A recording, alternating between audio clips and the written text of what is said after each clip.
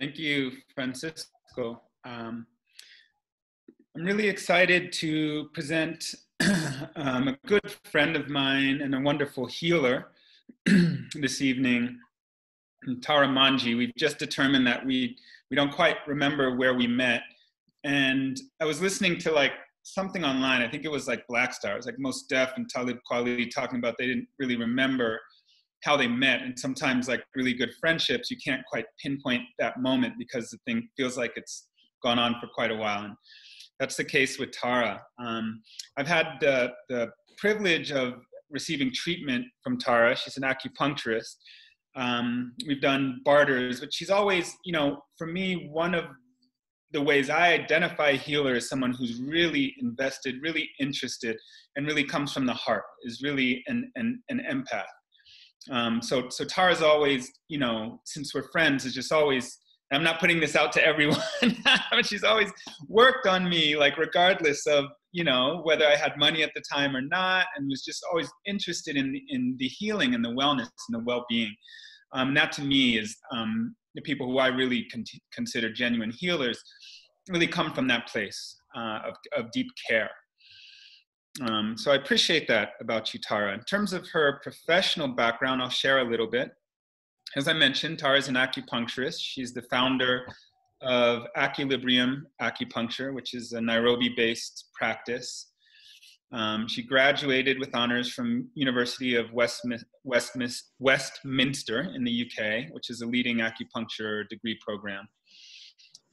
She's got 15 years of clinical experience, maybe more, I think, but I think this is accurate, 15 years, with postgraduate specialization in acupuncture for infertility and acupuncture during pregnancy, which I think is a bit rare. I hadn't come across someone who really specialized in that field before meeting Tara. She's also a member of the British Acupuncture Council and the Kenya Fertility Society. And her work is recognized as well through the Kenyan Ministry of Health. So I'm really excited for this presentation tonight. I've been able to share space with Tara and some of the other local events we do here in Nairobi, including the Nairobi Wellness Festival, where she shared some of her thoughts around traditional Chinese medicine and its healing properties. So thank you so much for joining us, Tara, this evening, and I'm excited to hand the mic, the space over to you. Welcome. Thank you so much, Salim, for the glowing reference. I feel quite, I don't know who you're talking about there. But clamped. Thank you, everybody, actually, for being here tonight, for giving me the space to share, for taking the time to engage and to be part of this amazing community. I'm really excited about tonight's talk because it's something that interests me a lot, and it's something I don't actually get a chance to talk about very much because I get so wrapped up in clinical practice. But part of the enjoyment for me isn't just treating people, although that's part of it, but it's also, you know, the whole spectrum of Chinese medicine, which incorporates literature, which incorporates art, which incorporates philosophy. There's so many facets to this amazing paradigm. And I always get bogged down with the clinical details and never get a chance to share. So it's really wonderful for me to be here tonight as well. I'm gonna start by saying what I want to do. I have I was actually at a lecture yesterday. It was a psychology lecture of which I was a participant. And one of the things that really frustrated me, as I was telling Salim today, was it just bugged the hell out of me that I was listening and I couldn't ask questions and I couldn't engage, and it was just driving me bananas. So I would like everyone to come off mute, please. And I'd like this to be an interactive discussion. Like, you know, there's lots of big ideas that I'm going to be throwing out and big concepts. And it will be really nice if we can share and, you know, and have dialogue together on that. I'm just gonna take a moment to try. I learned how to do this today, but I seem to have forgotten how. I'm trying to just get this PowerPoint up. Oh, you need to get, Francisco will make you the co-host or the host, Tara. Okay. So that's first. And then in the meantime, I would say that it's actually better if people are on mute, and then as they have questions, they unmute, because there's a lot of background noise otherwise. It will be distracting to you if you hear too much from people's ambient situations. Yeah, so please feel free to jump in and interrupt then. If you're on mute, please feel free to jump in and interrupt. So Francisco will make you the host or co-host, and then you go to the bottom of your screen and you'll just go to share screen. There we go. He's on it. See it? Cool. Okay, so the title of the talk I'm doing tonight is called Yang Sheng, and it's the Taoist philosophy of self-care. And if you look at this first little screen, you can see all these people doing all these exercises. And it's a really beautiful little painting. And this is actually one of the Mawang Dui scrolls. And the Mawang Dui archaeological site is a really important archaeological dig site, which hosts the tomb of a Han Dynasty family. And it was very, very well preserved. So this, what you're seeing on screen, is actually paintings on silk. And it's basically a Qigong reference guide. And it was found in the tomb of these noble people who died, basically, along with medical texts, copies of religious texts, foodstuffs, precious objects, etc. But it is a Yang Sheng manuscript. And it just gives you an idea of how important Yang Sheng was in the TCM paradigm. Yang Sheng means nurturing life. And it's basically the idea of self-care. It's about taking care of yourself as an integral part of healing. So in biomedicine, sorry, I'm having trouble with I think I've done this now, sorry. In biomedicine, self-care is defined as useful, but not essential to medical care. And TCM views things very, very differently. It views self-care or nurturing life in terms of Yang Sheng as the most crucial of interventions. It's an integral part of medical treatment. It's the first and most important part of medical treatment. And these different views are due to the sociocultural environments in which the paradigms evolved. So what I mean here is, in the words of Alan Wilson Watts, we think of in terms of languages and images which we did not invent, but which were given to us by our society. So what that means is that if we have a society, facets of that society are going to form our individual worldviews and the worldviews as a culture. And religion is a huge part of that. So if religion will influence science, it will influence philosophy, and science and philosophy will influence each other, and it will also influence you on a personal level. But irrespective of whether you follow a religion or not, it will still influence your worldview because of the way that you grew up, because of the values that have been put on you by your society. So the biomedical model is influenced by theistic concepts. So theistic, or theism, is the idea of worshiping God. Sorry, I'm really nervous. I never usually talk on a computer, so... Tara, really, this is great information. First of all, let me just chime in. Sorry to interrupt. I feel like, I mean, this is really beautiful content, and I'm taking it all in, you know, so take your time. This is fantastic. You know, I feel like I have questions about some things already, but I really appreciate, and the slides are great too. So thank you so much. Keep it going. Okay, so thank you, Francisco. So yeah, so as I was saying, theism is the idea of worshiping a god. And what that means is that there's an omnipotent authority who takes care of you, who watches over everything, and who will take your problems away if you appeal to them.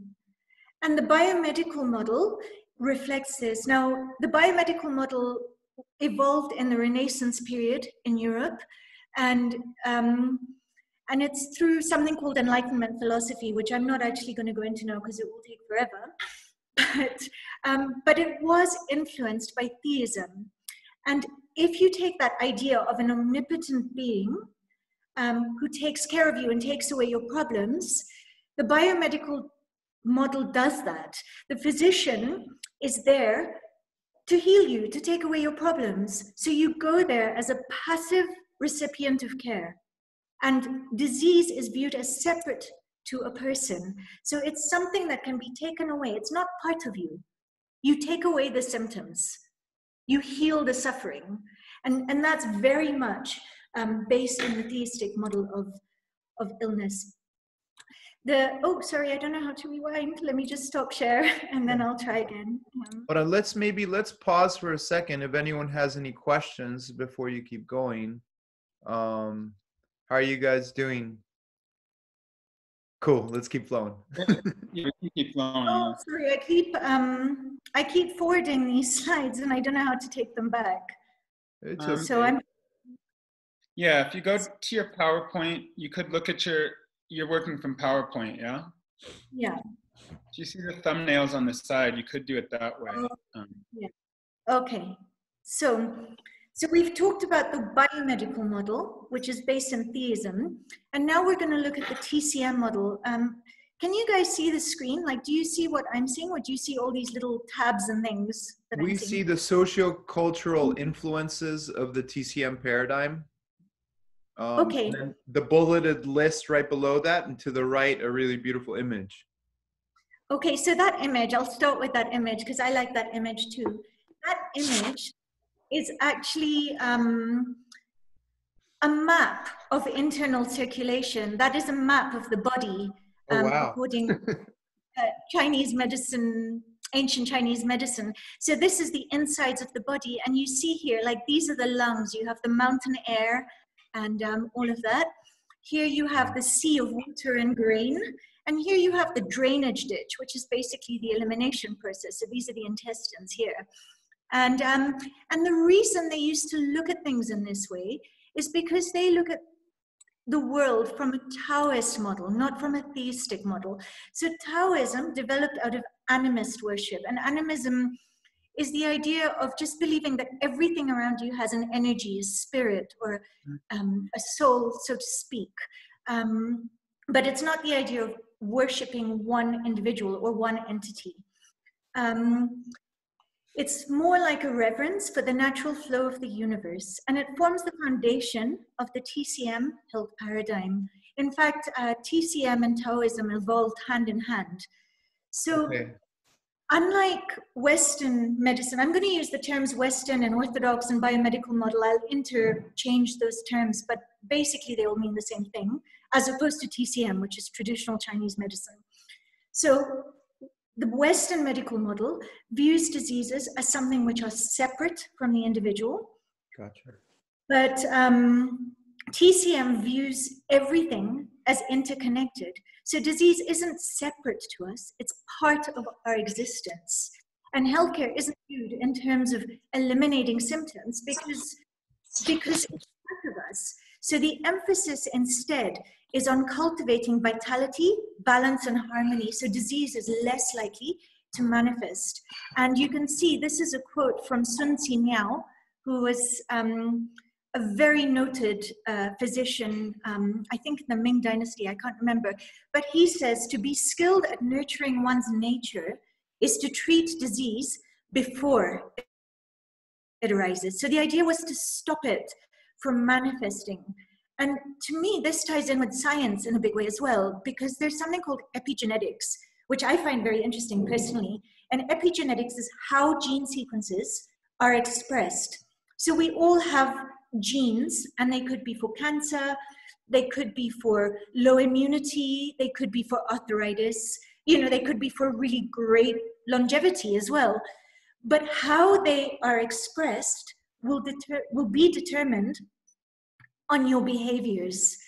So for example, in studies on rats, they saw that tail kinks and coat color were directly affected by what the mother rats were fed. So if you fed the mother rat something, it would get a curly tail. And if you fed it the babies would get a curly tail. And if you fed the mother rat something else, they would have a straight tail, or they'd be brown or white or whatever. So there's a direct influence on what you do and how things like disease will manifest in the future and even in the present. So yeah. So wow. Anyway, Let's stop for a second there. Wow. Okay. So does anyone have any questions regarding that last slide that you want to share?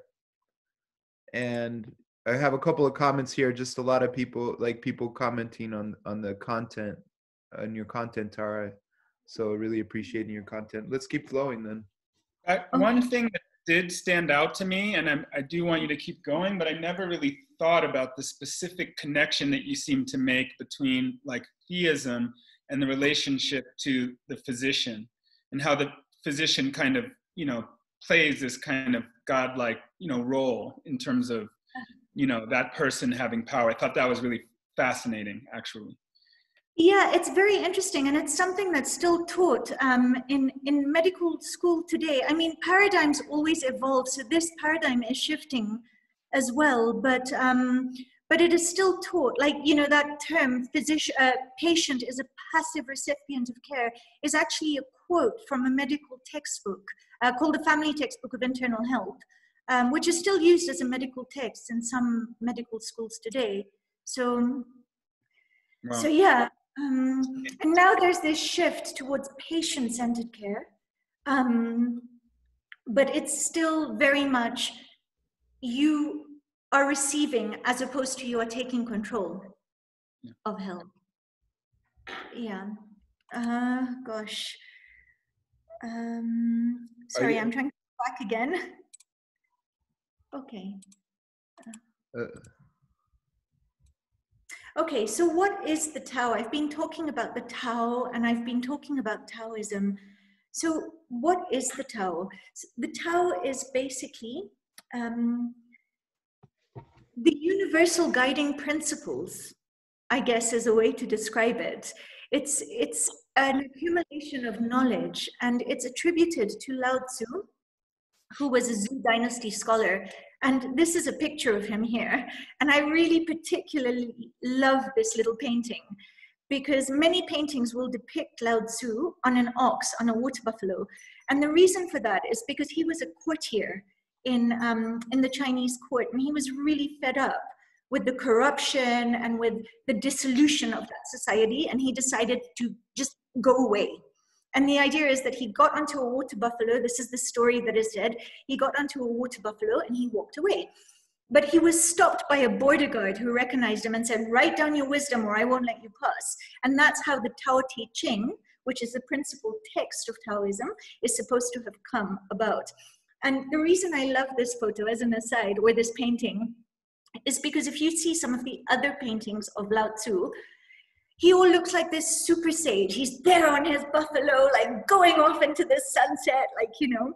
And here, he's just like, I'm so done. You can see even his buffalo looks tired. He's like, I'm out of here, you know. And I think that's really reflective of what I'm going to be talking about, which is about nurturing your nature, honoring what you feel inside. So if the Tao Te Ching is the universal guiding principles or text that guides Taoism, Taoism can be said to be an accumulation of generations of knowledge collated by multiple authors. You know, Lao Tzu is said to have written it, but actually that's been proven not to be true. And there's even some question marks about whether he actually existed or is a mythical being. So Tao means way or route or path, I guess. Yeah, route meaning R-O-U-T-E. It's the direction that you flow in. And if you describe the Tao, this is what's written in the Tao Te Ching. There was something undefined and complete coming into existence before heaven and earth. And it may be regarded as the mother of all things. I do not know its name, and I give it the designation of the Tao, which means the way. To further give it a name, I call it the Great. And basically, this is the explanation of how existence came into being. And some scholars say it equates to the Big Bang Theory. They say there was nothing, and then something came, and it goes back, like there's lots of things about yin and yang, which I'm not going to go into now as well, but just saying that there was nothing and then there was something, and everything evolved from this. Okay, so the law of the Tao, does that make sense? Please, guys, do feel free. Yeah, I mean, I think it speaks to a lot of like creation stories too, like there was nothing and then there was sound, like even in yoga, like the sound of Om. And it's definitely resonating. Thank you. No, and I think it's, sorry, no, I was going to say, and I think as well, if you look at, say the Sanskrit texts and these, I think evolved in parallel. There's a lot of cross or correlation between, say, the Buddhist texts, for example, or some of the ancient Hindu sutras, and this as well. Yeah. And in Cuba, there's a saying like, "Si no es dingo, es mandingo."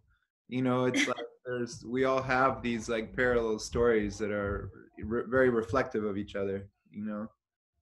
Absolutely, and I think that's what's so beautiful, because I'm reading about all this stuff and I'm finding it interesting, but what I also find interesting is that you can correlate it.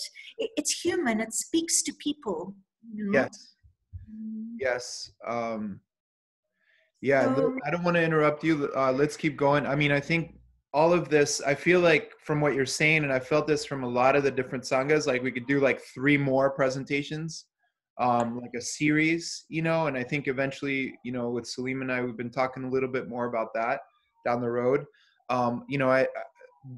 There's so much beautiful content.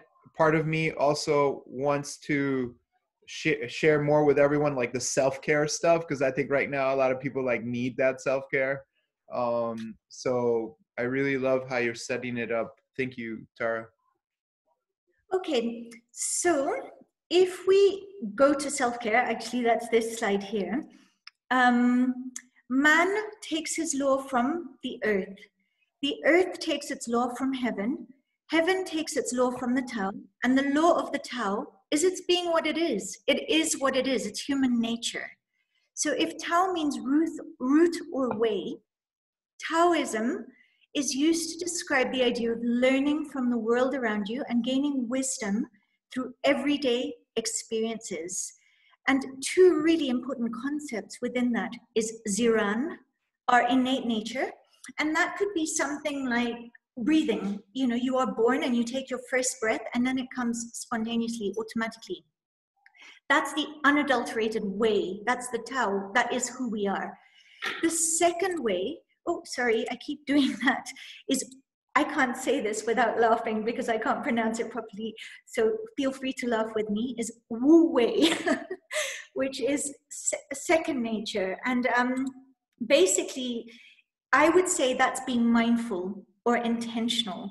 So doing things until they become as natural to you as breathing. I find that sometimes with yoga, when you get into yoga and everything is syncopated with breath, with movement, with asana, everything, and suddenly it becomes automatic. That is, to me, Wu Wei. Another way that you can look at Wu Wei is to practice healthy habits until they become second nature. So it's a bit like, sorry, yeah, go ahead. No, it's interesting. I really relate to what you're saying regarding yoga with the second nature, because even, starting this platform, a lot of people are having to get used to doing things online, right? And doing it on a screen. And it's like, initially, when we first started doing this, it definitely was not second nature. And it was really a little bit challenging for people. But it was an instrument that we had to evoke self-care and, really expand community and around positive dialogue, right? Because we're being fed a lot of different information that disrupts that kind of calm serenity of mind. So yeah, with Second Nature, I've with people I'm talking to, just getting them to start their practice and share again, it's really challenging for them. And now it's really beautiful, 4 months that we've been practicing together, kind of seeing that evolve and grow. So it definitely speaks to me. Yeah. Indeed. And it's applicable to so many things. If we go back to this idea of yang Sheng, of self-care and nurturing life, and if we say that nurturing life should come like second nature, like Wu Wei, so we look at the world around us to give us inspiration to find that, and then we just practice it and cultivate it and embrace it until we just find it becomes part of ourselves, whether it's eating well, whether it's deep breathing, whether it's yoga, whether it's connecting via online computer and getting used to it. It's all part of self-care. It is about mindfulness and intention, for want of a, that's a simple way to put it, but it is about this just going with the flow, but not in a mindless way. It's going with the flow and being in the zone, so to speak. So Yang Sheng, this is a quote from the Su Wen, which is actually the Yellow Emperor's Treatise of Classic Medicine. Sorry, I'm garbling that, but basically it's the first or primary TCM text that was written. It's about 3,000 years old. And they say to know the way is to know the way of self-cultivation. So TCM views pain and illness as a disharmony and seeks to restore balance in order to re-establish wellness. But this is the second step to health, because the true Tao to health, the true way to health, is Yang Sheng. In ancient China, doctors were given retainers to keep people well. They were not paid if people got sick. And there was actually a hierarchy as well of who was paid. So the acupuncturists were way at the bottom of the list, and the surgeons were way at the bottom of the list, because the true maintainers of health were the teachers. And that goes, you were saying about like that correlation with stuff you've learned as well, Francisco, things like, the Dharma, the Buddha. So the teachers, the Taoist masters, were the highest paid healthcare practitioners, because they taught people how to stay well. Yeah. And the rest was damage control. The acupuncturists were called in at the end when everything was too late, if the job hadn't been done properly. And there's another anecdotal story which I thought was quite sweet actually, where doctors had to light a lantern outside their houses for every person that died or didn't get well. So you always avoided a well-lit doctor's surgery. This is in ancient China, because you knew they would mess up. Whereas if you were taught how to stay well, then you didn't necessarily have to get to the point. That's really powerful. Just that, they were revered for, preventative medicine, keeping people well, not, wow, that's really powerful shift of perspective of medicine, Yes. And that's why I wanted to just bring in very briefly that idea of the theistic model, because that's not wrong either, but it is a very different perspective. And, there's a lot of stuff out there saying things like, oh, Yang Sheng is a scam, for example, or what is the point of Yang Sheng? That's just common sense. But there's this whole idea that actually this is the most important bit. It's not just something you do as a luxury. It's something you do as part of everyday life. And if you do it and you optimize health, then you won't have to resort to being taken care of, because that's all within you. So wellness was maintained through teaching people the skills to nurture life by honoring the way. This was done, sorry, every time I try and, I don't know, I'm really sorry about how useless I am. It's, the chaos is beautiful, Tara. We appreciate chaos over here at Synergy. It's, yeah, it'll become Wu Wei, the next talk. That's good. Tie it in. Well, one, as you're navigating, like something that came to mind that Francisco mentioned in terms of like the work we're doing with Synergy, a kind of byproduct is that we have all these people who are now doing a home practice in a sense, right. You know, like just by fact of circumstance. Of course, the computer's there, but if they were to kind of turn the laptop down, it'd still be doing a home practice. And I love the idea that that's something that maybe getting used to creating space in your home. People are kind of creating different spaces to practice yoga, to do Taoist meditation, which we are doing now with Joshua. So that to me is a beautiful thing, that the home is becoming now, like in a sense, what people might go to this, have gone to the studio for. And so there is an integration, as at least in this community that we're working with at this particular time that we're in, which is very interesting, you know, unintended or unplanned, at least for us, kind of byproduct of the circumstances.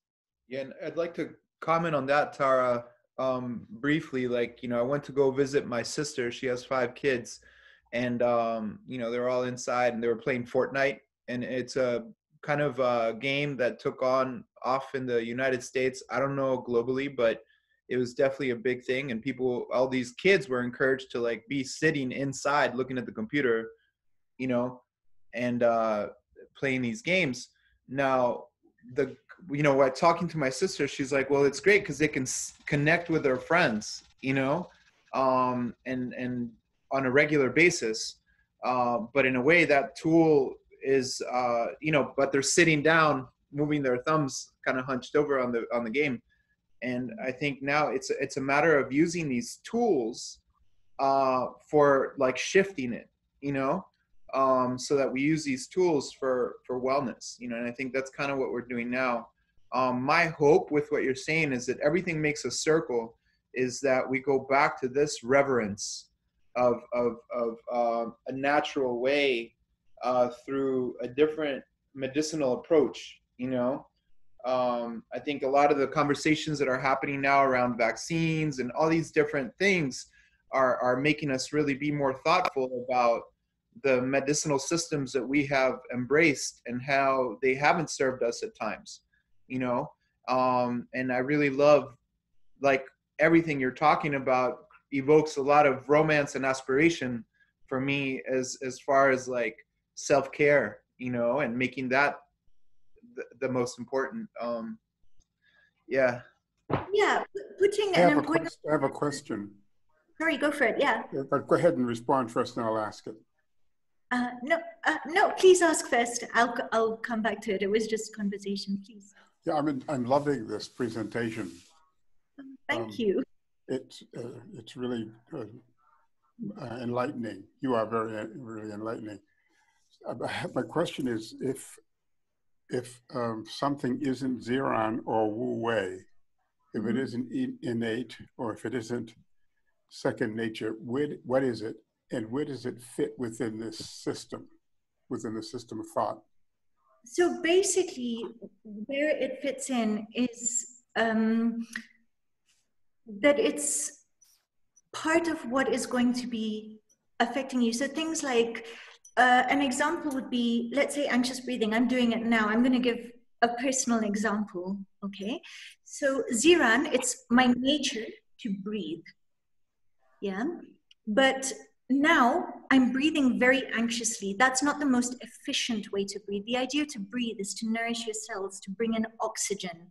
But now I'm breathing fast and my heart is racing and it's affecting me. So the idea would be to practice deep breathing, mindful breathing until it becomes second nature, not to allow external factors to influence you. And the way that Taoists would say is, what is Ziran, what is Wu Wei, is to look at nature. So for example, if you look at a baby fast asleep, or you look at an animal, I have pets and it's quite sweet to see them sleeping, but, or even just lying down and relaxing, and they breathe very deeply and very slowly and very calmly, and they go into this sense of Zen. And it's beautiful to see, and it just brings about this calm. So by observing that, you see the right way to breathe. You know how to do it because you did it as a baby yourself. But because there's disruption, because the world is in a sense of flux all the time, the universe is throwing things at you all the time, you may not be in a state of zero, and you may not be in a state of Wu Wei, or Wu Wei can also be, it doesn't have to be healthy. So it can be second nature to breathe anxiously all the time, or to be stressed, or to push yourself beyond your physical means, running on empty, working too hard, all those things. That is also Wu Wei. And that's what it comes down to. If you look at, the sign of the yin yang, which I'm going to be coming to next. And the idea of Taoism is that everything is there. It's this idea that disease or disharmony isn't something bad. It's just something that's there, the same way that good stuff is there, Thank you. That's really helpful. Finding the balance between that and accepting it as well, but also in accepting it, learning to rise above it. Thank you. And take control of it. Yeah, sorry, did that yes, answer? Because I think most people are in that space in our world, unfortunately. So, absolutely. Yeah. So, and it is about acknowledging that space is there. And then that can become second nature. And then to change that, that's where Yang Sheng comes in, to nurture life rather than to nurture stuff that causes you to leak Jing, let's say, or to lose energy, or to, damage yourself in any way. Cultivate that, to cultivate what supports life and provides longevity. To nurture life. Sorry, yeah. Did you have a question, Francisco? No, I was just echoing, to nurture life. Yes. Does anyone else have any questions? I'm talking quite fast, I think, and if anyone wants to, share or to, clarify anything or whatever, please feel free. So, shall I carry on? Please. Okay. Yeah, feel free. So, in order to honor the way, to find balance, the concepts of yin and yang, and qi and blood, and also the Wu Sheng, or 5 phases, were devised, or this is part of the Taoist doctrines. And I'm a bit nervous about talking about the Wu Sheng now, because there's a very respected 5 elements acupuncturists among us tonight. And thank you very much for coming, Ketan. And I hope you'll add to this. But, oh, sorry, I keep doing it. Okay, so the principles of yin and yang. This is a reflection of harmony and balance. So yin has its root in yang. Sorry, yang has its root in yin. Yin has its root in yang. Without yin, yang cannot arise. Without yang, yin cannot be born. So they work in harmony together. That's from the Neijing, again, like the Yellow Emperor's Classic of Internal Medicine. But there's something in the Tao as well which describes this. And it says, it's quite beautiful, I think, if I can just find it. Sorry, I can't find it, so I'll have to talk to you about it later. In any case, so yin and yang move into each other, and that's why you have these little dots in the center here. Can you see these little? Because there's a part of darkness in all of us. This is going back to your question, Brian, about Wu Wei and where is it? It is there, whether it's dark or whether it's light. But dark isn't necessarily bad. It's just part of us. And light isn't necessarily always good. Too much heat, too much yang can also be detrimental. So when they're in balance, you have good health. So the idea is to keep everything in harmony. And when there's imbalance, you get disease. And here's some qualities of yin. So earth, cooling, nourishing, nurturing the inner organs, the front of the body, introspection, water, and blood. And yang is warming, masculine, energizing, heating, sunlight and fire and chi. So I'd like you guys to think of some things and behaviors, thinking about yin and yang. You know, which behaviors do you think might cultivate yin? Which do you think might cultivate yang? And ways in which you can apply the concept of yin and yang to aspects of your own life. So it's a very simple way of implementing Yang Sheng. You know, you were saying, Francisco, about moving into this direction of self-care, and this is a simple way to do it. You don't need major tools. You just need to see, where am I imbalanced? And try and think about ways, simple ways to balance it. Sorry. So if anyone, you know, wants to share what they're thinking about there, I'm going to leave the floor for a few minutes to see if anyone else wants to. So the question is, like, where am I in balance, correct? And where? Yeah. Yeah. Where are you imbalanced, and where are you unbalanced? And you know, like, and in terms of yin and yang, so do you feel like there's too much yang energy in you? Are you just pushing yourself very hard and whatever? Do you need to cultivate yin, or vice versa? You know, maybe you're quite introspective and so a bit of a question to the group, and let's give everyone 30 seconds to think about it and maybe write it down if you think that's appropriate. And then we can maybe open it up to the group a little wider. Does that make sense to you, Tara? Yeah, absolutely.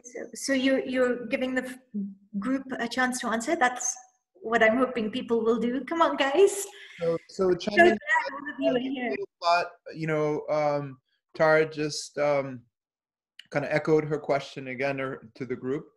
And, you know, I feel that just in kind of putting yourself out there and sharing a little bit of that will give you a little guidance from someone who's extremely passionate and holds a lot of reverence to this art form and a lot of respect to this. So it's wonderful to get some guidance from Tara. If you guys have anything you want to share.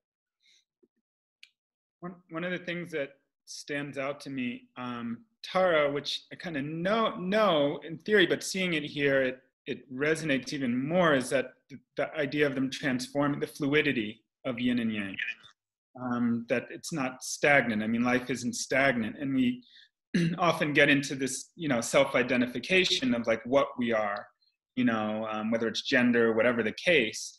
But this is kind of presenting something very different, you know, in terms of the fact that, you know, that they merge at times or transform. I mean, you said it perfectly, this transformation. But that's just like a wonderful reminder, even in terms of our own behaviors and habits. You know, you're talking about, for example, overexerting, overworking, a common thing in the West, I think in Western philosophy in general, that you just kind of grind. I'm born in the US, and that's always kind of a part of, you know, the work ethic, you know, this work ethic thing of like, go.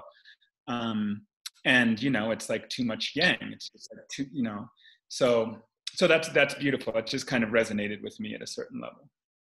Yeah, totally. And, you know, to give an example again of myself, to be, you know, I found it difficult to switch on the lights today. I know a bunch of times when I've done yoga classes with you guys, I've always had the lights really low because I can't have all that light. I'm, you know, very introspective, and it's just overwhelming for me.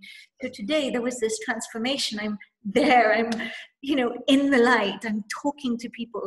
So it is transformation, and maybe, you know, that will transform again, you know, tomorrow when I my practice or whatever. But the universe is never stagnant. There's always flux. We may be stagnant, but the universe isn't. And it's about like just recognizing that that we don't have to be stuck in a certain way, mindset or Tara. So there's this is Caitlin. I just wanted to congratulate you on the talk, but also add a couple of thoughts I had as I was listening to this really nice piece on Yang Sheng. Is that I remember back in school, and I'm sure you remember hearing this too, that you have to think of yin and yang like an oil lamp, that you need one to make the other. Without the oil, you can't have the flame. The oil being the yin, the flame being the yang. And it's just so important because a lot of times our medicine becomes kind of polarized or, turned into a duality. Am I yin? Am I yang? Am I this? Am I that? It's never that at all. It's always the two that come together that create, the brightness. And so, I feel that you probably notice this in your own work, that, we spend a lot of time hearing people say, oh, well, I'm too this and I'm too that. But you have to remember that we're going back for balance. We need to have a little bit of everything, a little bit of activity and a little bit of quiet, a little bit of, popcorn, a little bit of tea. Like, you can't do one without the other. You need both. And then the other one that, the other piece that was coming to mind for me that I was so shocked about learning in, acupuncture school is that even overjoy is a problem, right? It's not just overwork or over anxious, overjoy. Everybody says, oh, well, joy is good, so that can't be bad. But anything in excess or anything in vacuity, or deficiency, has the potential to create dis-ease. And from dis-ease, over time, repetitive patterns will lead us to disease. So just a few points to throw in there. Yeah, absolutely. I mean, that analogy of the lamp and the flame is brilliant. And it goes to the three jewels as well of, of TCM, which is Shen, Qi, and Yi. So if you have that lamp, the Shen is the spirit, and you can't have the spirit, brightness, as you said, Kitten, without having that yin and yang. One has to feed into the other in perfect harmony to get, that beautiful light in your life. Yeah.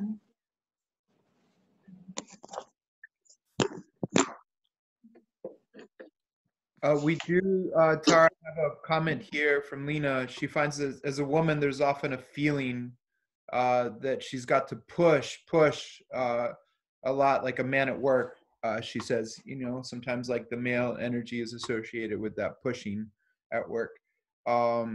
So yeah, any comment? And what I think it's in reference to like her losing her balance. I'm assuming it's to that question that you posed earlier. Yeah. So it is about finding the balance, and it's about acknowledging as well. I think if we use the universe as the guiding force, as the guiding principle, and the environment, that perhaps, although it's not ideal, this is the environment in which we live, for one, which, may not be, there is this idea that you have to push, because we live in a culture where you have to push, where you have to strive, where you have to overexert yourself. But it's then finding the discipline to say, if I'm doing that, how am I going to find my balance in other ways? How am I going to honor my needs in other ways, and nourish and put my boundaries up and cultivate my health and put a value on that? Yeah. So it's about acknowledging that maybe you are doing that, but you can't necessarily stop it on one level. You have to find ways to balance it. Gotcha. Yeah, that's a really nice way to think about it. Lena, do you want to comment anything to that? Because usually we think if we're doing something wrong, we have to stop it, like you say, or something that doesn't serve, we have to stop it. But I really like the perspective of sometimes we have to push because we're whatever the life circumstances. But how do we cultivate those tools around us? Lena says that really helps. Thank you. Thanks. I'm so glad you're here. Asante for coming. Some of this, Tara, to me, points to like we can say there's there is somewhat of a global culture, that's largely, in my opinion, been influenced by certain philosophies coming out of the West that is oriented around productivity, which to me can really be is the feeling like we always have to be, we've said it 100 times, but always have to be doing, always have to be, and also the judgment that if you're not being hyper productive, that's a bad thing. I feel like COVID has kind of like this pandemic has actually really slowed that process down a lot, because a lot of people have just had to slow down, they've had to kind of like respond in certain ways.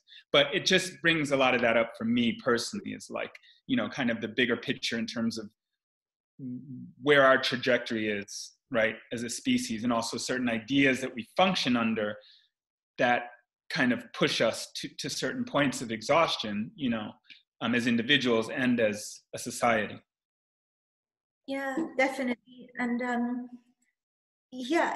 it's, it goes back to that idea of change. If you push, eventually it will collapse, and Corona was a sign of that. Right.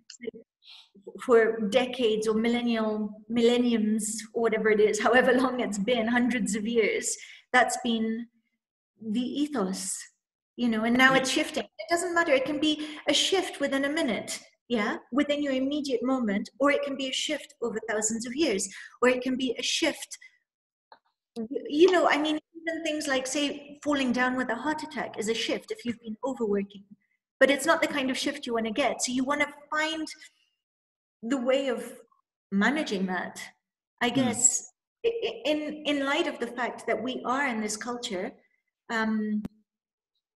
that doesn't necessarily honor that per se. There's a quote by Robin Sharma, and I can't remember it exactly, but he said something like, self-care isn't an indulgence, it's an investment in your own good health, and in your own productivity, and in your workplace, and in your family, and everything. By taking care of yourself, you're more productive. So it's about trying to shift the paradigm away from, okay, I've got to push and persevere. Actually, I've got to stop a bit, but then I'll be more productive in the time that I do work, in a sense. Yeah. Sorry, did someone have a question? I heard something. No, Shall I carry on? Yeah. I have an observation. Go ahead, Dan. Because I'm feeling my way into this and appreciating the importance of it. I realize how this theistic system, which I hadn't made the connection either, has put me in a place where I learned not to trust myself. That is, I was trained by the culture to trust external whatever, from religion to medical systems to government and all of that. And the process is devastating at a certain level, because I learned not to trust myself. Because the yin yang that I'm looking at is entirely an internal process. Yeah. I mean, it really is something I can do, and for myself, I don't need external anything really. Maybe some teaching, but this is very, very helpful in I'm on that path in any case, but to help me to continue to reframe how I think about myself in this world, and how I've learned over the years to distrust my own impulses and intuitions and capacities, and learn to rely on external, and both for the good and the bad. So, I mean, those are judgmental words, but the things that I hold as good or bad in me are in the world. So thank you for this. Yeah, I think that's a really interesting perspective, and I love the way that you put that, like in terms of not trusting ourselves. And we are trained. I hadn't thought of it that way as well, but it is true. Like, we are trained to rely on people and not to rely on ourselves. But, sometimes you may need to ask for help. Sometimes that is valid, but equally, it's about beginning to understand what's in your control and what isn't, and how to manage yourself, rather than relying on systems and paradigms even to take care of you, as you said, like, whether it's a government system, whether it's a healthcare system, whether it's, Hi, Tara. Tara, it's Ashif. By the way, hi, sorry, doing a great job. So thank you, and thank you for inviting me on this. I guess what I'm struggling with a little bit is, and maybe you spoke to it, because I've and I may have missed it, was around coming to this realization that you're out of this balanced state, and what are the techniques that we can do to to realize that and bring us back and what is into this balance, I guess, is the question. Are there specific techniques? I know we talk about yoga and breathing and things like that, but there's also certain types of people that sitting back and doing yoga can be stressful for them, or as it is, because they're the type of person that they have to be doing something stressful or something very busy, keeping very busy. So, which could be, again, detrimental to your health. So, what are the other techniques that you speak about to kind of come to this realization that you're out of balance? Okay, so there's 8 branches to Yang Sheng. There's a whole book written on them, and it was by a guy called Gao Lian. But there's 3 main ones within that, and the 3 main ones are, and I didn't have slides on this, unfortunately, because I was talking a bit about the philosophy. But thank you for that, because I should have directed it into that way. But it is dietetics, so diet, physical cultivation, which is exercise, finding balance, breathing exercises, and all of that, and also sexual cultivation. And they say that if you do all of these things, then you will find balance. But, it's more about, again, going back to that idea of observing your nature, going back to Ziran, what is normal and natural and in for you. There's no one who is exactly the same in this world. So what's right for you may not be right for someone else. Someone may need to have, to be pushing themselves to be, sort of more on an adrenaline buzz. Someone else may need to be more reserved. There's no good or bad. The techniques will depend on you. Some people may need to run. Some people may need to eat well. Some people, you all need to do that.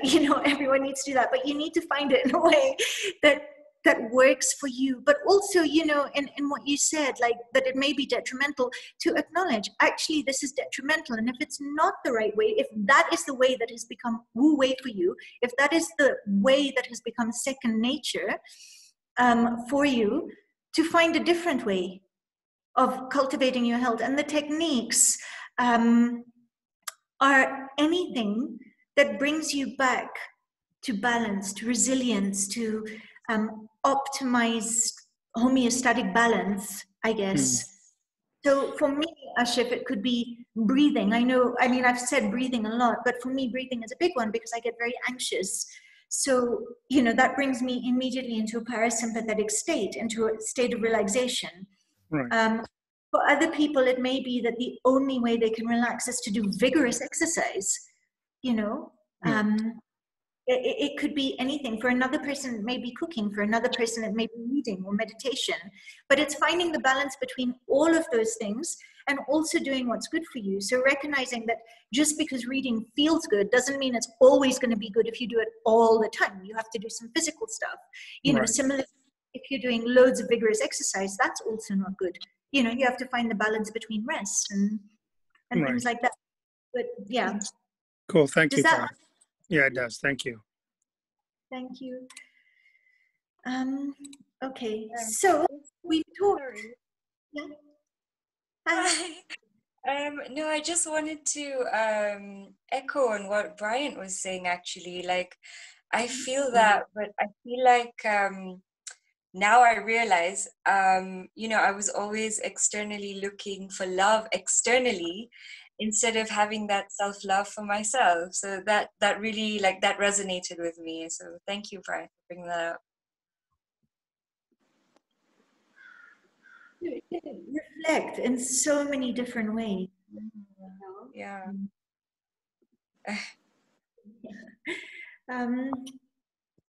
In any case, so I'll carry on. We talked about yin and yang, and yin and yang manifest as qi and blood. So if we say yin is blood, and we say qi is yang, and it kind of goes back to what Ketan was saying about the oil and the flame. I really love that analogy, Ketan.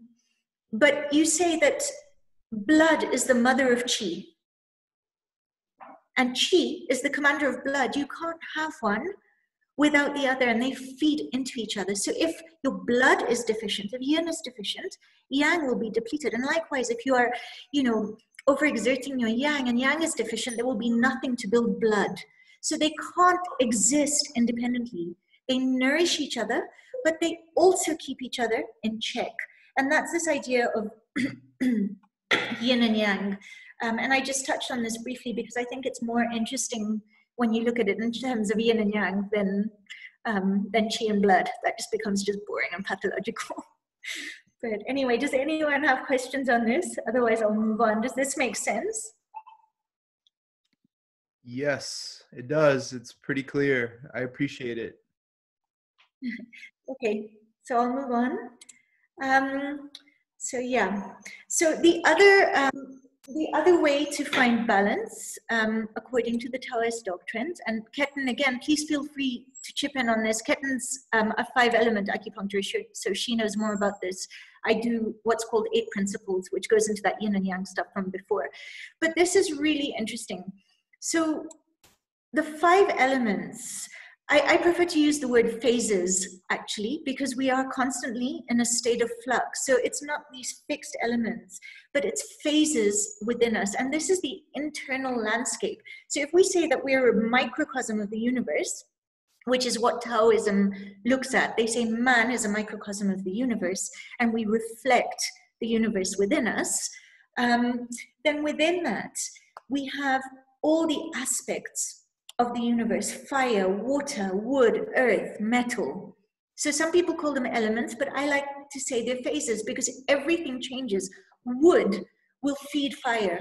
Fire will nourish earth. Earth will allow you to dig metal out of it. And, and metal will bring water.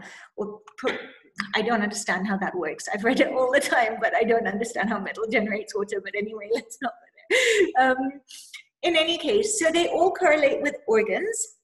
So the heart is fire. And as Ketan was saying, the emotion associated with the heart is joy. But you can also get pathological joy. And, an example of that I would give is perhaps when someone laughs too much, or they say they're really upset about something. When somebody laughs, they're upset and they laugh. That is, to me, pathological joy. That's when joy is not in harmony. It's a negative emotion in that case. And it correlates with all these. You can see there's different, if you look here, you can see they all correspond with a different element, with a different season, and with a different mindset. So you can see here, if we look at wood, if we start here, the transformation that occurs with wood, which is in the liver. And by the way, when I talk about organs here, I don't mean the organs themselves. I'm talking about energetic systems. It's nothing to do with your liver per se, or your heart per se, although it can be. But here, this is birth. And you can see if you have birth, the next emotion, this is wood. So wood nourishes fire. It feeds fire. It gives fuel for the fire. And birth will lead to growth. Growth, in turn, will lead to transformation, and so on and so forth. So you can see there's a cycle, and you can go into the pathology of this. You can understand about imbalances on a deeper level by looking at, perhaps where things are not nourishing each other. So for example, perhaps your fire is not in check. Perhaps you're too hot and, you're feeling, you have emotional upsets and things like that.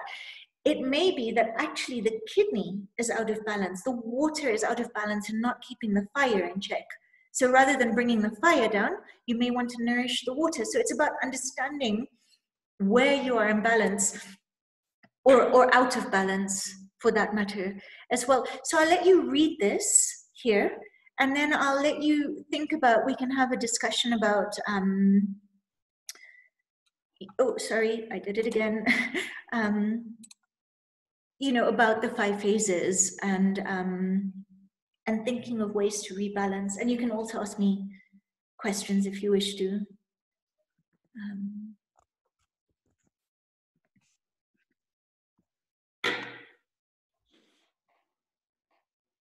Anyone? No? Okay. So I'll carry on. We're almost at the end now. There's a few things I didn't talk about because I was a bit worried about time. And, you know, and as Ashif pointed out, there are techniques, and I wanted to talk a bit about physical cultivation and diet and all of that, but I thought seeing as the trajectory was philosophy, I'd just stick with that. So, but, you know, if anyone wants to talk to me about that afterwards, I'm very happy to talk about it, but I'll carry on for now. So Sun Si Miao and how to manage illness. Ashif, I think this may answer your question as well. So Sun Si Miao, as I mentioned, he was a physician, and he was considered the king of medicine. And this is what he says about managing and finding balance. First, you thoroughly understand the source of the dis-ease. That's what disease means. It means a lack of ease. And you understand what has been violated. Then you use food to treat it. If food won't cure it, then afterwards apply drugs. The nature of drugs is harsh and unyielding. This is like managing soldiers. Being harsh and violent, how could you just recklessly allow them to set out? So what he's saying basically is, first determine what's out of balance. Where are you out of balance? Can your lifestyle or activities reharmonize? Which activities, which lifestyle changes do you need to make to re-establish balance? If you need intervention beyond that, can you try and manage it through food?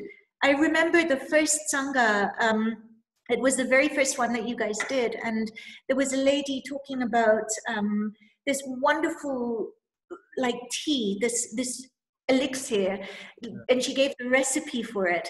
And I remember it really resonated with me because she used the word soup. She was like, we'll drink this soup. And that is exactly what it was. It was not medicine, it was soup, it was food. So you find ways of incorporating through your diet the nutrients and medicinals that you need. So it may be that you add turmeric for inflammation, or you might add, I don't know, something like spinach if you need more iron, if you're anemic, or whatever. But it's about trying to do that with food. Finally, if none of those things reharmonize, then you go, you know, to what Brian was saying, then you go to the medical systems. You go and get the outside help. First, you try believing in yourself and finding what will be right. And then if it doesn't work, you seek assistance. And it's okay to do that as well, to take assistance when it's needed. That's also part of balance. Yeah. You know? Yeah, So, two things. First, the woman you referred to, Melinda, she's in the Sacred Valley of Peru. oh yeah. Urubamba, and her video, you guys, if you guys want to see the elixir, the soup, that recipe that she gave us, it's on the video chat. And then, you know, even when you're seeking medicinal treatment, I think it's, you know, even then it's important to kind of, you know, what even Brian's saying, it's like believe in trust yourself, even when you're kind of like analyzing the different medicinal situations to go into. It's important to trust yourself then too, and you kind of interview them and not just, you know, I immigrated to the States, and for my mom, it's like the doctors had all the answers, you know, and you kind of follow blindly. So even then, it's really good to trust yourself and deduce what and seek counsel from the people that you love and you admire and respect, you know. That's when community becomes even more important, you know. And I think it's really, really important. And it's something I tell all my patients, actually. I say, please ask the doctor, why you're being given this medicine. Understand what is going to be happening to you when you take this medicine and why you're taking it. Don't just take it, because anyone can tell you to take anything. Understand it and do it from an informed perspective, you know. It goes back to that theistic and non-theistic approach to health. So whereas the doctor knows and will fix you, or the non-theistic approach where the doctor teaches you. And in fact, in the TCM paradigm, the doctor is supposed to lead by example, actually. So in terms of cultivating your nature, in terms of nurturing life, the doctor has to do that. The first step comes from nurturing your own life, optimizing your own health, and leading by example. And the patient is never viewed as a passive subject. They are actually viewed as a helper. And I do have a quote for that somewhere from the Tao Te Ching. And it says, if you just Give me a minute. Okay, sorry. Yeah, and while you're looking for it, you know, just when you're seeking that counsel and you're kind of like, I mean, that's just a different perspective. When people talk about the term clinical, it's generally cold, and Yeah. and it's not nurturing. You know, things were very like clinical. That's at least my feeling of it in the West. You know, it's like that's the approach to that word. And when you're receiving, sometimes, you know, I talk to friends that go to the doctor and the doctor's sharing information, but they don't really even, it doesn't even really resonate. You know, it's they're speaking another language sometimes. So I like this approach as like working together, you know, the doctor and like working together, the client and the doctor that you're referring to. And it also, for me, it also, a lot of what you said, being that I've spent more time studying some yoga history and older practices, reminds me a lot of how yoga was prescribed, you know, historically more so. You know, an individual would go to yoga practitioner or guru, and you would get a prescription of asanas, of pranayamas to do, you know, to address the specific health needs that your body had. This is, of course, changed today, where we have classes and everyone does things uniform. That's how we teach today. But there's a lot of history behind the yoga practitioner, that you would kind of take these practices and then work on healing yourself, you know, and so progressively you would kind of come into the healing that way, which is one parallel. And then even what you were talking about, Lao Tzu, very similar, like for Patanjali, you know, they don't really, I don't think we really know if that was a person or if it's a collection of kind of ideas that came together around this. So there's just a lot of interesting parallels in the approach and in the history and in the lore of how the information has been carried down as well. Yeah, for me, it would be very, very interesting to try and, you know, sort of make those connections, join those dots. I would love to. Yeah, you know. let's do that. We have a project, Tara. It's a good workshop, actually. Only if you know. Yeah, it's a good workshop. All right, anyway, won't go down that rabbit hole. So we have, in closing, some pearls of wisdom from Qi Bo, who is the Yellow Emperor's muse. This was the guy, you know, the idea with the Yellow Emperors, with the Huangdi Neijing, which is that book, the classic of internal medicine. And it's based in two books. The first part is called the Su Wen, or Essential Questions. And it's basically conversations between the Yellow Emperor and Qi Bo, his counselor, or you know, guider, or whatever you want to call him. And it's actually, if you think about this, like, it's so important what we've been talking about now in terms of the importance of these thoughts, these philosophies, these ideals, that a whole book was put on it. If you look at the Ling Shu, or Spiritual Axis, which is the second part of the book, that talks about acupuncture and bone measurements and all that stuff. But there's a whole first part which just addresses on this. But anyway, this is his wisdom. And it says, as for people in the most ancient past, they modeled themselves after yin and yang, harmonized their actions, knew the perfect measure in their food and drink, had constancy in their periods of rest and activity, and did not recklessly tax their bodies by physical activity. There was this idea of balance.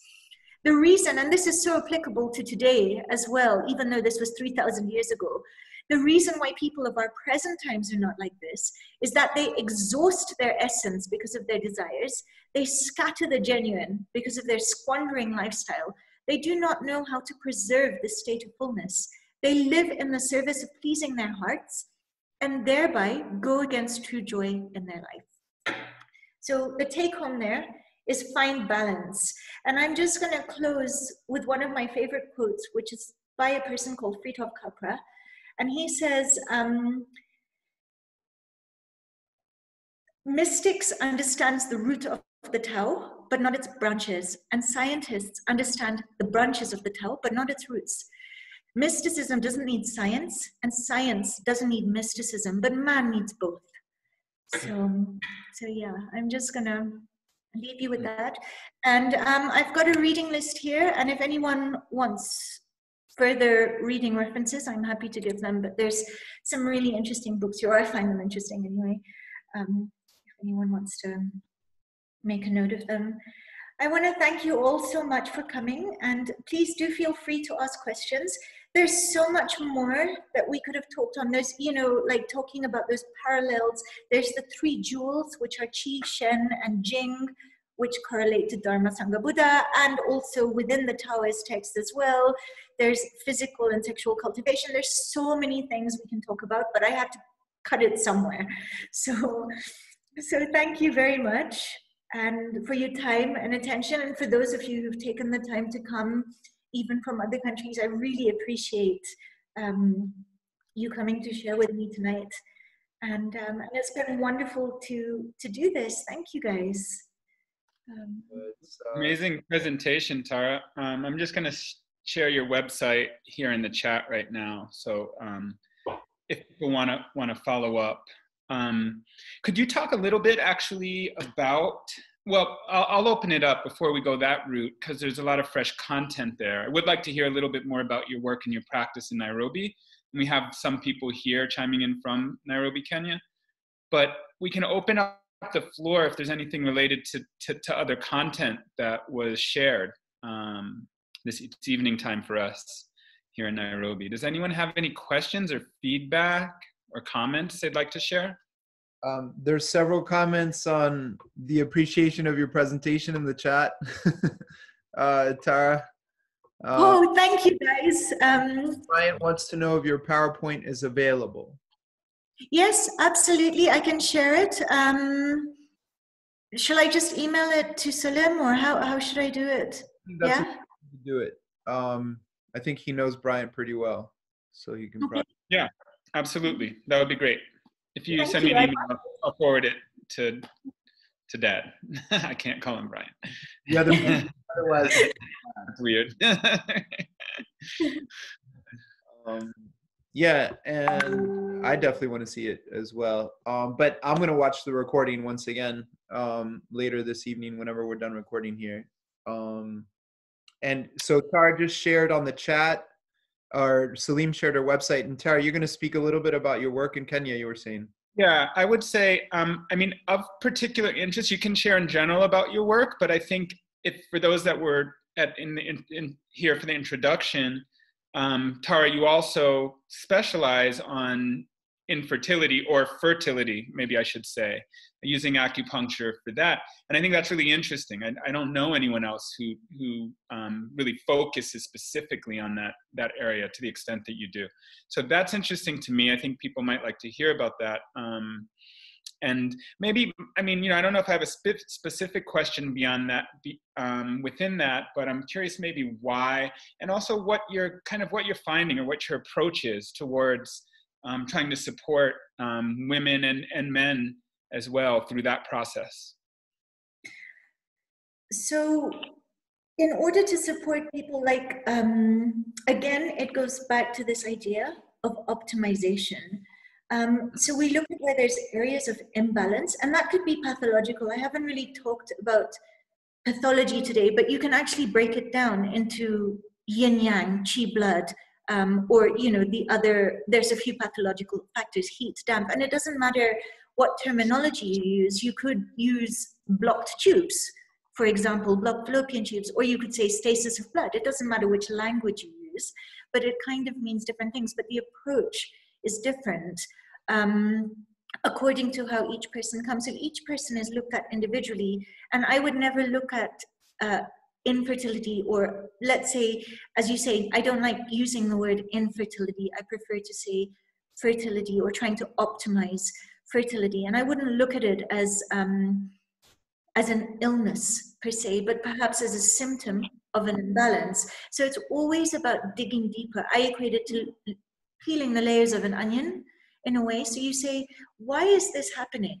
Where is the imbalance? Why is there a blockage? Or why is there a hormonal imbalance? Why is, perhaps if it's male factor infertility, you know, why is the sperm count low, or so on and so forth. There's a reason for that. It's an imbalance somewhere. So it's then trying to find where the imbalance is and figure out ways to optimize that. And that could be all these lifestyle changes, yang Sheng, basically, as well as balancing through acupuncture, as well as possibly a multidisciplinary approach if it's called for, you know, looking at all the ways that we can optimize someone. And I always tell people, don't come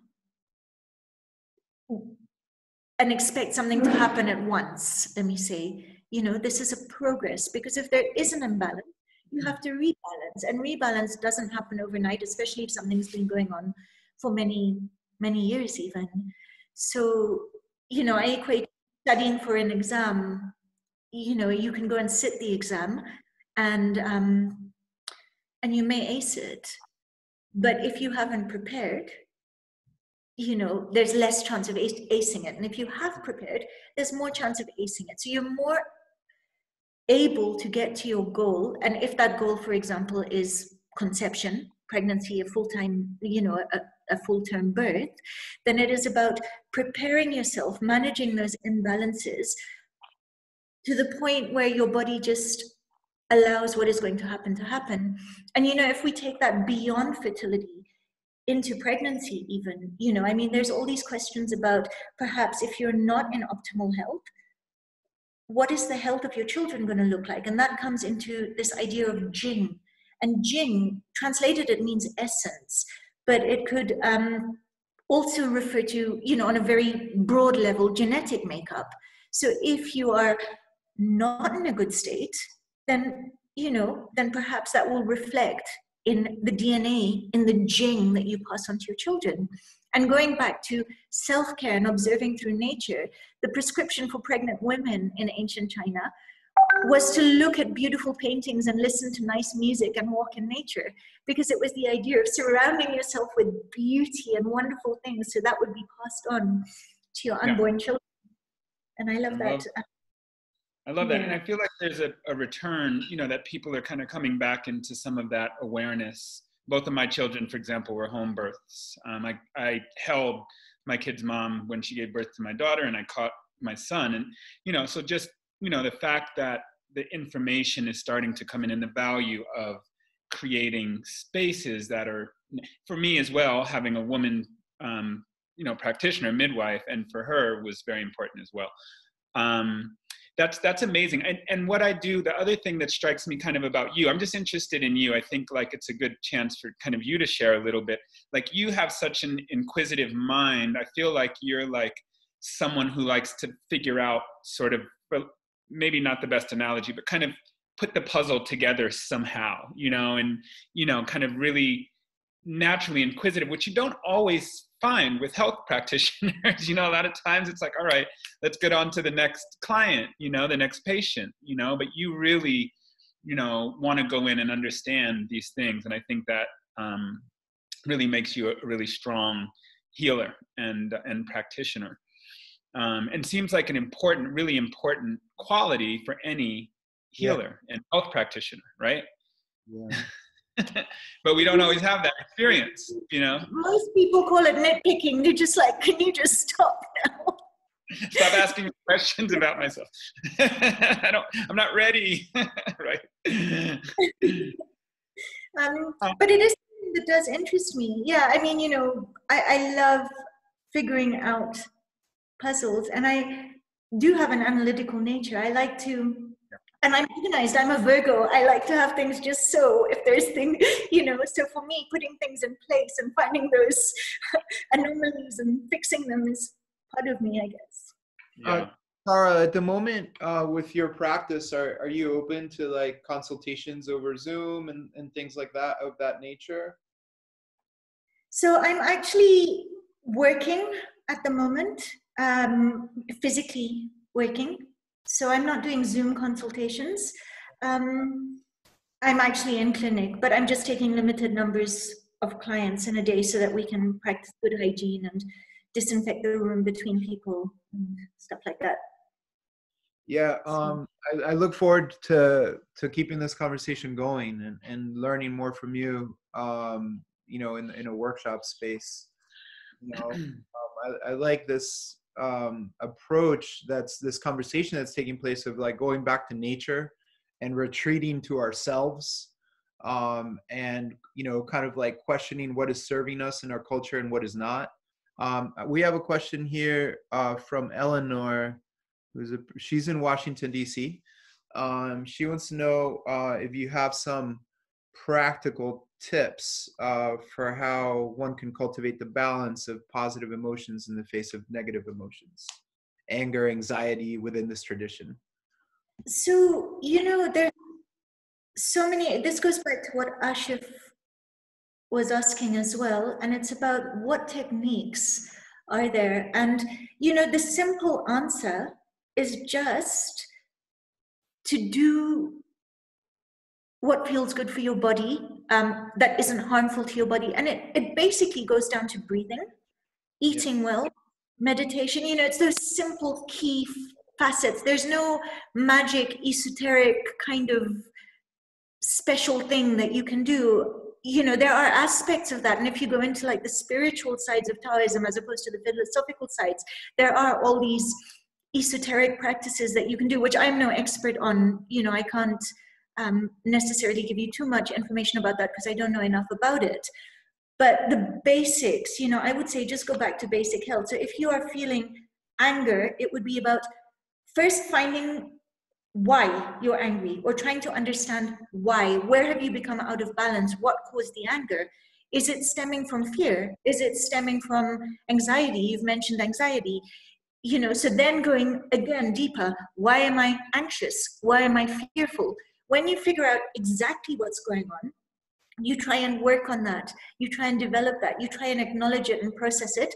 And it could be as simple as managing it through, you know, an endorphin rush by doing exercise. It could be as simple as making sure you get regular meals or enough sleep, or, you know, making sure you do something that you enjoy, you know. And it really is as simple as that. It's these basic little things. You know, it might be having a hot shower and a cup of tea instead of cooking for the kids or whatever, you know, and telling them to like, you know, it could be anything, but it is basically those simple everyday things that you can do. There's nothing special. Sometimes, you know, if it goes beyond that, then that's when you go and seek the help. And that's what they were saying about first you figure out where there's imbalance, then you try and cure it through lifestyle, then you try and cure it through food, and that kind of goes hand in hand.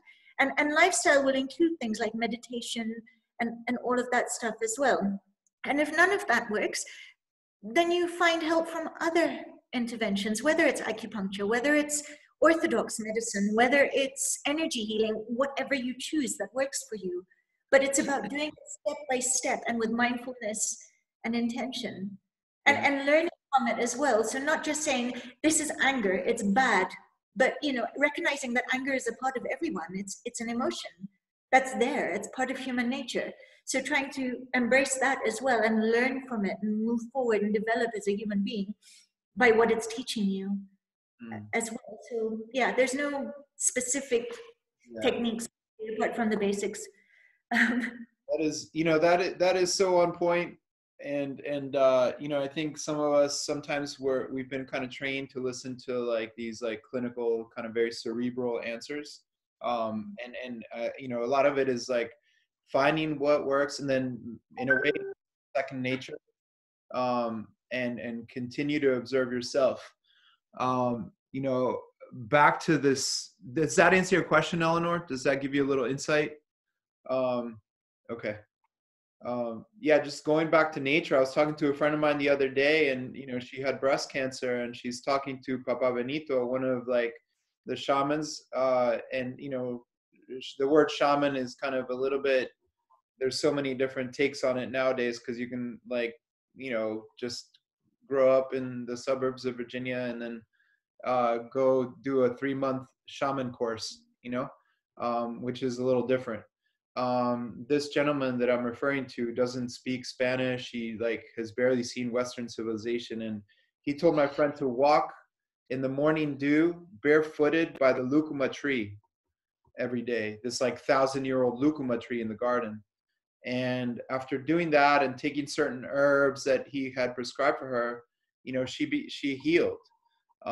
So there's, you know, this return to nature and this return to these old traditions that is resurfacing and being echoed. And I really appreciate your respect for it and the way, I mean, I know that if we get in a deeper conversation, you can reference a lot of things that probably like confuse my mind a little bit, but I really appreciate you keeping it really clear and really like about the, you know, maintaining the importance and the reverence for these observations, which at first glance seem kind of simple, but have so much depth to them.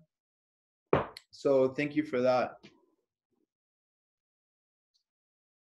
And I think it's simple, but it's complex as well. It's just, you know, to just take that simplicity and to acknowledge that actually that's all there is, you know, can be hard as well, I think, to say, okay, well, all I need to do is, I don't know, eat more spinach and less cheese sandwiches, you know. It can actually be hard to say, really, it's as simple as that. I just need to do that, for God's sake. Like, you know, I need something beyond that.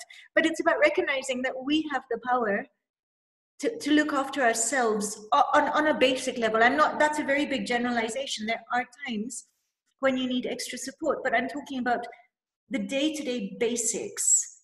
Right. You know, we have that power to take care. I have another. And we should. Sorry, go ahead. Sure, I have another. Yeah. I'm putting some things together I hadn't before, but I have another thought, a technique that I use. In fact, last month or a month or so ago, we did a vortex meditation on the Sangha, in which people went into a deep place inside of themselves. So my belief is that we each have in us an internal healer. Yeah. That is, I hadn't thought about it as an innate part of myself, but I'm getting that. It's an interesting idea for me to work with, but certainly for me, there are several internal healers that I rely on. And I meditate and go into a place like the vortex meditation or the mountaintop meditation or the forest meditation or the cave meditation, where I put myself inside of myself in a meditation in a deep place in myself and sit with whoever. In my case, it's my healer. I've identified as Sojourner Truth as one of them. And we sit and we talk. And I ask questions. And I ask questions about my state of mind and my physical. And she tells me. And what I've found is that I take her first answer and I don't second guess. And I take myself out of the meditation and then work that.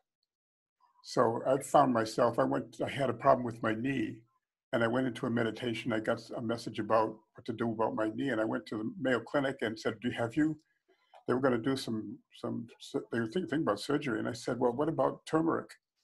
And the doctor looked at me and said, well, there is a little research that turmeric can help osteoarthritis in the knee. Go ahead and try it. And so I'm now walking 2 miles a day. And they wanted to do surgery. So, and that's sort of an example, because I think that we have in ourselves internal healers, voices that we don't pay attention to or trust, that are as good as the external healers out there in Mayo Clinic, ultimately, and are self-empowering, which is, I think, the key to it.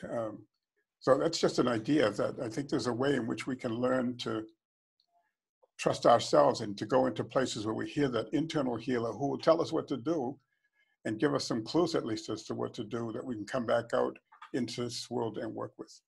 At least that's been true for me. Very much so. And, you know, it does go back to that trust yourself thing and listen to yourself and honor yourself. You know, a surgeon will always advocate surgery because that's what they've been taught to do. A herbalist will always advocate herbs because that's what they've been taught to do. An acupuncturist will always advocate acupuncture because that's what they've been taught to do. Yeah. But it's about listening to all the options and then listening to yourself and saying, right, this is the right way for me. And really trusting in that.